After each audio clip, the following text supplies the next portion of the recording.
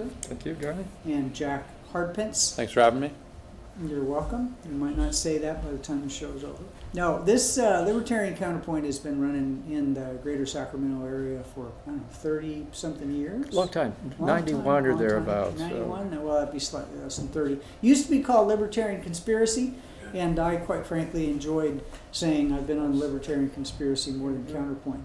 So, what we're going to do is we're going to talk a little bit about how we came to be in the liberty movement, our background history, maybe a minute, see if we can keep it around a minute. And then we're going to talk about some topics that are near and dear to us, things that affect us, things that amuse us, things that horrify us. So, first of all, my name is again John Cameron. I'm a development officer for an organization called Pacific Legal Foundation. We are a nonprofit public interest law firm that defends rights free of charge to all of our clients. And I came to the Liberty Movement early probably read Ayn Rand when I was about 15 and thought that, this stuff mirrors nature. That in nature the strong survive and the smart lead the pack, and everything is in balance because of competition. And I thought, well, if it works for Mother Nature for billions of years, then it should work for people. Then I believe I'm a patriot. I jumped out of airplanes and carried a machine gun for a living for a while. And then when I got out, I went into commerce and was pretty successful, and then started my own business and noticed that the thing that galled my clients the most and upset me the most was the oppressive, overreaching, crushing government regulation and ignoring the Constitution.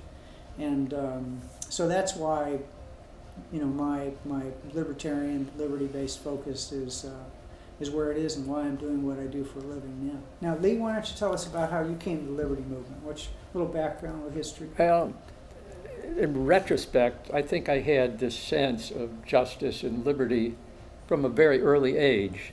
However, I didn't have any formal education in economics, nor much knowledge of politics, nor social movements, since I was focused on a professional career for several decades. You're a physician.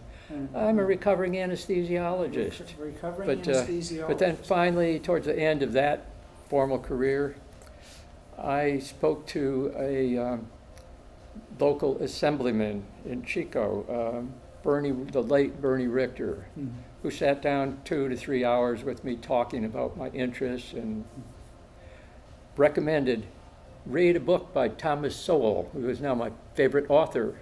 He says, and then just sort of follow where it takes you from there. And of course, then you read Thomas Sowell and you read Bastiat's The Law, and continues expanding. The more you learn, the more you suffer. And my wife says, oh, you're a real conspiracy theorist. And I thought, well, yes, but there are an awful lot of conspiracies against most of us, aren't there? That's my thinking. So, and I've been active with the Libertarian Party for quite some time. I was secretary of the Sacramento County Party for a number of years until there's a relatively youthful crew that stepped into elective offices, and I'm happy with that. They're doing fine. Cool. There is a future, but we will talk about some room for opportunity. Room for opportunity, for freedom to raise its head. And Jack, you want to give a little Absolutely. background? I am Jack Hardpence. I recently joined the Pacific Legal Foundation. Before that, I was with the Goldwater Institute down in Phoenix, Arizona. Fine organization. Great organization. And I first came to the Liberty Movement, kind of just fell into it at a young age. I was living in New York during September 11th and really had a heightened awareness of what it meant to live in this country. And at a young age, kind of really got into government and understanding how important our rights are. And when an opportunity presented itself to join the Liberty Movement, I took it, and I just really do enjoy everything we do that positively impacts citizens. And that's we're both fundraisers that we raise money so our pit bull brilliant attorneys can defend the Constitution, and it's a wonderful thing to do. And Well, protect citizens who are being abused by the people that should be serving us and not abusing us, right? well, that is a perfect segue into if you had to make this stuff up, if you wrote some of the things that we're going to talk about tonight as fiction and gave them to your editor, they would say nobody's going to believe that. And one of the things that you're going to talk about, Yim versus City of Seattle, is that correct? Yes, and I had to take a few notes is that here. Yim, the democracy voucher, or did we get that one wrong? Yim versus City of Seattle is about private property and landlords being able to choose their tenants. No, so we got it. It's a great intro, and I took a few notes here, and I'll sort of skim over them. This couple own and live with their 3 children in a triplex, 3 units. One is occupied by the family. They rent the other 2. Some brilliant, maybe not so brilliant individual in Seattle government decided that this family might be subconsciously racist. Well, my view is that anybody who's an anti-communist is by definition racist, right? That's the way it works these days. And so they decided to protect the population or the prospective renters from this potential subconscious racism by this lovely family by requiring that whoever meets the immediate financial qualification has to have access to that property. These people can't decide whether or not a child molester is occupying the backyard with their 3 children, or whether it's somebody that would be a lot more hospitable. This right's been taken away from them, ostensibly. That's the sort of thing that Pacific Legal defends people against, that sort of abuse. That's where we've actually taken that case, amazingly enough. So that little background on the case, the idea is that the hidden racism here is because felons are disproportionately black people, and that is absolutely true. If you're a young black man, if you're between the ages of 18 to 34 and black, you have a 1 in 6 chance of going to prison or having been in prison. So this law protects felons from that kind of intrinsic racism or that's what it purports to do, by saying that, even if you're a felon, you have the right to rent an apartment, and none of the history of the type of felony that you might have engaged in, like violent behavior, child abuse, whatever caused you to be a felon, can be held against you in the rental process. Yet at the same time, if you were to quite legally run a credit report on someone, and that came up, that you would be completely okay in denying them a job so that you didn't endanger their coworkers. So the city of Seattle, in its great wisdom, has decided that a merchant can't choose the most qualified applicant with the best possible history to pay their rent on time and keep the place from being destroyed and leave it in a pristine condition when they leave, but has to accept the first person. The first person that financially can pay rent. Claims they can pay the rent. Yeah. But I have a different perspective. The family shocked. is Chong and Marilyn Yim. Yeah. Now, it sounds as if they're an Asian family. Now, supposing they belong to a church in an Asian community and they want somebody from their church, Buddhist or Confucius or Christian, wouldn't that be a good thing, of togetherness and family-friendly and the like? But no, they can't do that. That's not good enough. The first possible applicant who can meet the minimum financial standards they're required to rent. Is that right? Well, Jack? I think the core of the issue is that it's against the Constitution. It's your right to allow who you want on your private property, and if you don't want someone on your private property, then they shouldn't be on your private property. So what Wait, it says that in our Constitution? Yeah, it does. Cool. It sounds like a great document. Maybe we should pay more attention to it, folks. So what the city of Seattle has done is unconstitutional, which is why PLF is taking the case, because you shouldn't have to give or rent rather your own apartment to the first person that's financially able to pay it. You should be able to select someone that you feel is fit. And on top of that, the Yims, something that's interesting enough is they have children at their home. So this is very important to them to make sure that they have people living in their triplex that they want around their children, which I think is a no-brainer. They should be allowed to select who they want. That was my agreement sneeze there. Sorry about that. No, I absolutely agree. Absolutely agree. You know, that what I think, well, kind of blessedly or thankfully, whatever term you want to use, I think the city of Seattle has taken over the leadership for crazy from the city of San Francisco. And I think it's time somebody did that.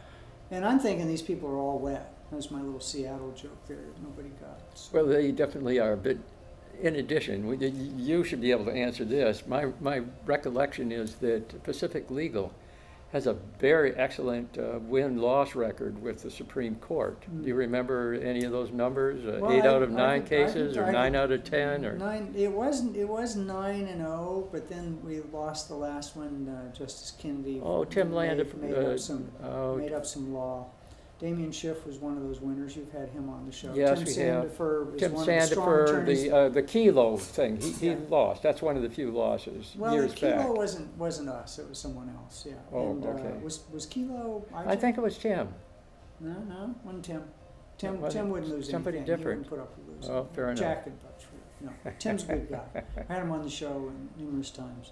So that's, you know, the Constitution of the United States is a very simple document, even with the amendments, and the language is pretty clear, and activist judges have for years, and cities and counties and states have for years tried to avoid and do end runs around and completely ignore the Constitution. And you know, fortunately, we work for an organization that doesn't put up with that, and we keep them in line. So another example, and I'll take the lead on this one, there's another case we're doing. This is the PLF part of the show, Pacific Legal Foundation part. Markle versus U.S. Fish and Wildlife Service. So there's a dusky gopher frog, and this poor family, the Markles, own, I think it's 1,442 acres. For some reason that number sticks. I could be right or wrong. And the Fish and Wildlife Service has declared, since this dusky gopher frog is threatened or endangered, one of the two. Now legally they're supposed to treat threatened differently from endangered. So once again the Fish and Wildlife Service is breaking its own rules by treating those two things the same. They've decided that this 1,442 acres is absolutely necessary as critical habitat for this dusky gopher frog. The only problem is that there are no dusky gopher frogs on this critical habitat. There is no way a dusky gopher frog could make its way to this critical habitat. And if this dusky gopher frog managed to hitchhike and got there, he would or she would die, because this supposedly critical habitat will not support a dusky gopher frog. So the U.S. But it supports a lot of bureaucrats, doesn't it? Well, what it supports is the whole idea here. This is the stretch they've managed to make, incomplete, which is completely at odds with their own rules and regulations. They've made the stretch that, well, if someone were to make this habitat suitable for the dusty gopher frog, then it would be critical to this endangered species. And that's so much of a stretch. It's kind of insane to think. Yeah, they'd have to clear the land and replant trees. Irrigate, make it more of a wetland, and then it would be suitable. Now it is not. So let's do another example. I think we should declare. Where's Congress? Where's that located?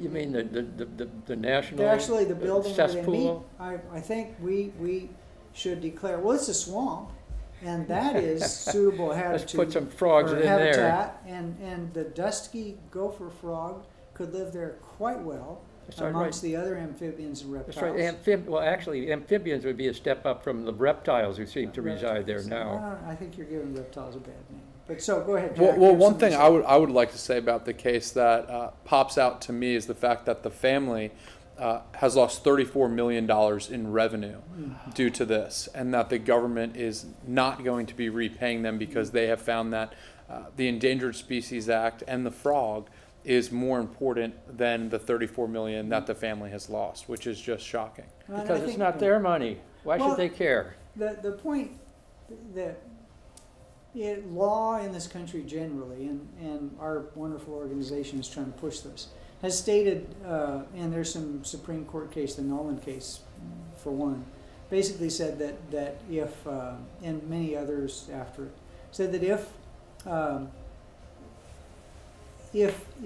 one organization or business or person does something and it creates a need for government to step in and mandate services or whatever, then that person should pay for it. But if the citizens as a whole or community as a whole decide that they need to take a piece of land to turn it into dusky gopher frog critical habitat, then the burden of that taking, which is pretty much spelled out in the Constitution, needs to be borne by the citizens who benefit from that decision. So in this case... And of course the burden of proof is everything when it comes to legality. Yeah. So in this case, pretty straightforward if you follow the Constitution, that if the people have decided through their surrogate, the U.S. Fish and Wildlife Service, that this habitat is critical to that frog, even though the frog can't live there, then the people should bear the burden of the cost of this and write a $34 million check to the Markles, and that's what we're trying to make happen. So, well done, well done. Now we're going to move on and shoot it back to Lee. Our local herpetology study, right? Well, let's talk about the next case. All right, or the next topic. Oh, Do yes, police yes. use deadly force when non-lethal tactics would be very adequate? For example, when somebody reaches for a pack of cigarettes and he's shot 33 times, could there be an alternative that would perhaps be less risky to the person who's now dead and perhaps a little more equally risky to the cops? Lee, what do you think? I welcome the time. There some non-lethal weapons, they're not always effective, and what I think is most tragic is when a family has a family member, often a child, living with them who is mentally very unstable. When that unstable individual gets to the point where they are a threat to themselves and or to others, the police may take custody of the individual, force them to have 48 hours of mental health. Yeah. Exactly, but by the time it gets to that point, the individual is likely very incorrigible. And I'm aware that some jurisdictions are having their law enforcement people get some special training on diffusing tense situations, and I'd love to see, gee, where are the calf ropers when you really need them? Wouldn't that solve some of these problems? Well, you live in a state where there's some calf ropers. So the point when we came up with this topic, my thought was when I asked this question is that is somebody 20 feet away who's reaching for something,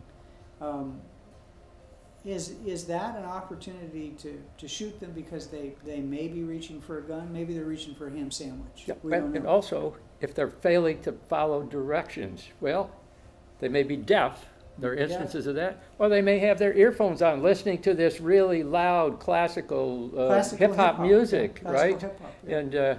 And they can't hear what directions are given. Like most people in this country who are involved in crime, they're violent crime or crimes of resistance. They're mentally ill. They're medicated. I think the studies show that like 99% of these so-called mass murderers are on some kind of antipsychotic. So you've got people who are non-responsive. Is being non-responsive to the instructions from a policeman reason enough to fill them full of holes? Yes or no? Well, if they're a threat to the life of the peace officer, then they have to. The police have to defend themselves. So but I would love to have a time where, in a way that it's less likely to be lethal. So let's talk what do we about some have? alternatives. Jack, can you think of any alternatives for a cop to use when they think they might be in danger? They're not certain they're in danger. I could think of a couple. You know, yeah, I think that this situation is really a tough question because from one perspective, a police officer goes into work every day concerned for his life. And on the other hand, it is so incredibly tragic when a police officer,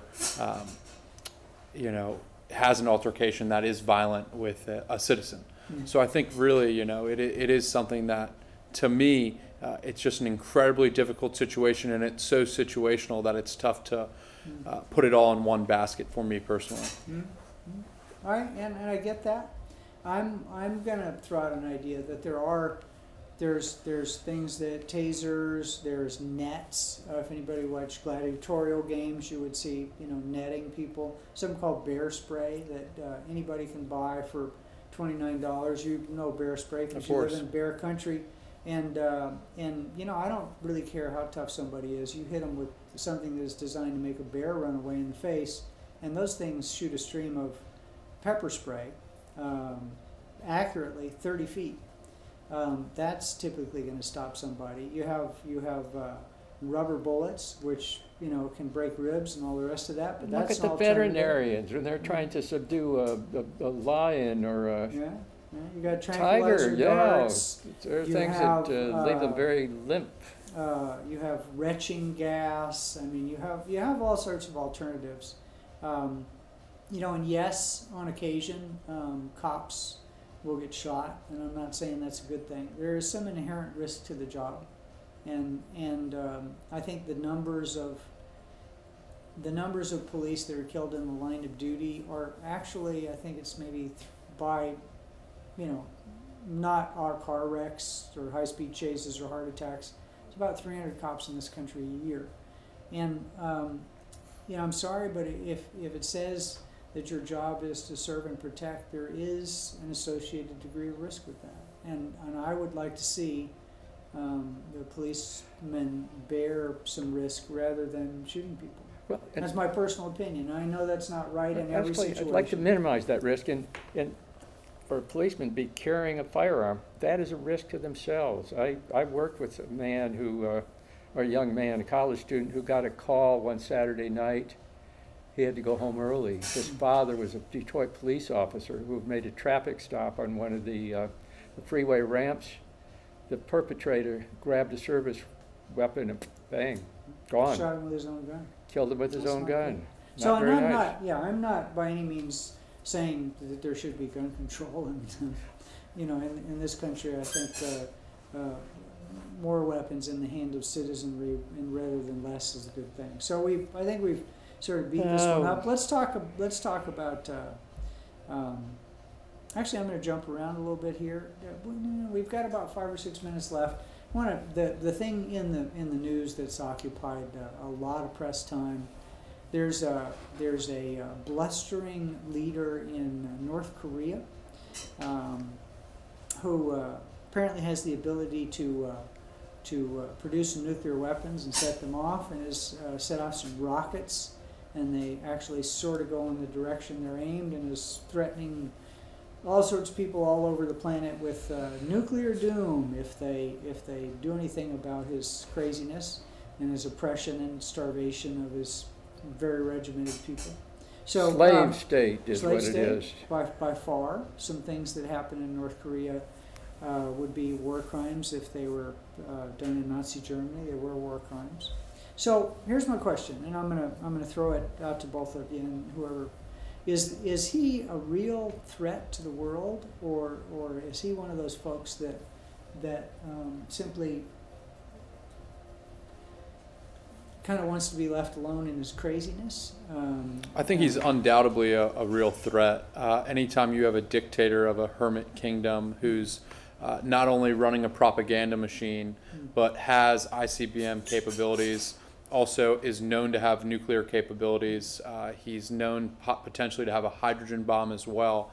And his goal is to come onto the world stage as a nuclear power to protect his own regime. I think it goes without question that he is a real threat to global peace, due to the fact that his only chance of survival as a leader is if he comes onto the nuclear stage, which, you know, you could argue he already has, launching ICBMs over Japan. So and he's already slaughtered his uncle, who he considered might have been a threat to his power. And just didn't he fire an anti-aircraft shell at his uncle and disintegrate him? It's just barbaric, brutal. Well, psychopath. It sounds pretty true to form for those folks. So what, if anything, what should the United States do? Jack, you seem to have thought this through. Should we strike first? Should we be ready to defend? Should we deploy people? I think it's a very complicated situation, and I don't feel comfortable to say what we should do just because I'm not knowledgeable enough about the situation. Having said that, I would like to see a diplomatic solution, if at all possible. Definitely an attempt as a diplomatic solution.